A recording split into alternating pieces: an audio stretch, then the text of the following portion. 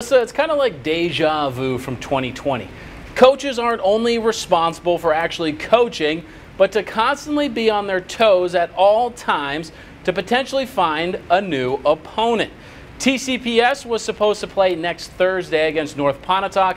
They will now play on Friday at home against Clarkdale. Okolona and East Webster both lost an opponent yesterday, and today they said, "Hey bud, let's party." The two teams will play on Friday at Okolona. Houston was supposed to play Bay Springs as a replacement for Calhoun City, but that game is now off.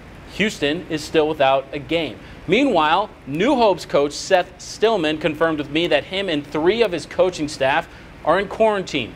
Their Week 1 opponent, Caledonia, already forfeited the Week 1 game. He said they plan on resting up, not playing next week, and returning for Week 2's game against Shannon. Which brings me to my conversation with MHSAA Executive Director Ricky Nees. I asked him today about the forfeit situation when a school goes full virtual and the healthy team reschedules a game. Because after all, a forfeit means a loss for one and a win for the other. He said that during non-divisional games, if one team cancels because of COVID, the other team gets a win, like New Hope. However, if the healthy team decides to reschedule, like TCPS, Okolona, and East Webster, they essentially scratch out the win by forfeit and the new game will take its place.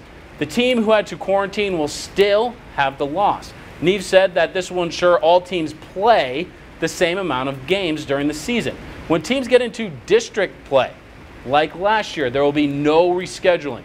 The quarantine team gets a loss, the healthy team gets a win.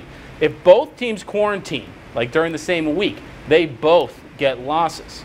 And I got to say, it's a little complicated, so I'll post the whole article online if you need more clarification. But here's something simple. Tomorrow night, we'll be going forth into the community and covering jamborees and games, and baby, it's football time.